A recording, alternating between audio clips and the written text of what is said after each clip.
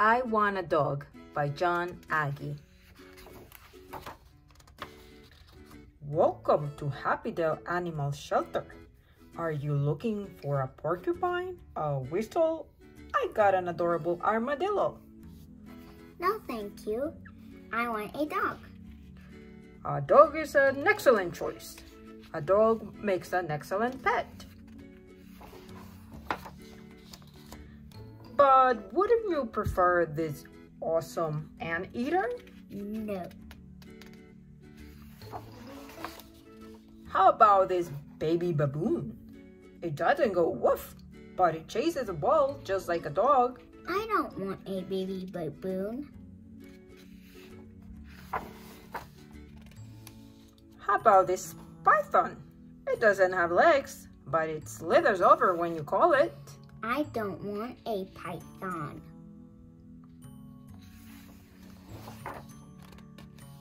How about this frog? It can hide a bone and it barks at passing cars just like a dog. That's not true. Frogs don't bark or hide bones, and besides, I want a dog. Look what I found. A goldfish. It wags its tail and knows how to play dead, just like a dog. Mister, that goldfish is not playing dead. I'm sorry. I didn't mean to bring you a dead goldfish. That's okay. I don't want a goldfish. I want a dog. Very well. Wait right here. I'll get the dog.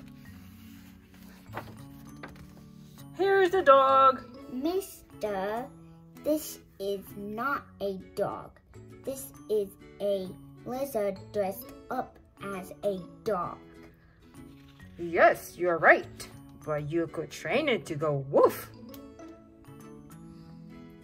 I don't want to train a lizard to go woof. I want a dog that goes woof. Would you consider this albatross, this kangaroo, this darling wombat? No, no, and no.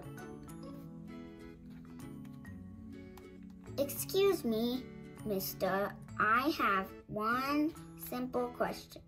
Do you even have a dog? No, I don't. Well, then I'm leaving right now. Wait! Before you go, would you please tell me what's so special about a dog? Sure. A dog is loyal, loving, smart, cuddly, goofy, courageous, and it's the best friend you could ever have in the world. Actually, I might have the perfect pet. It's not a dog, but it sounds exactly like what you described. No, stop. Please, don't bother. This is Lucinda. She eats 20 pounds of fish every day and needs to swim in at least 3,000 cubic feet of salt water. So, what do you think? I'll take her. Wow, who ever heard of an animal shelter that doesn't have a dog? But that's okay. Dogs are overrated.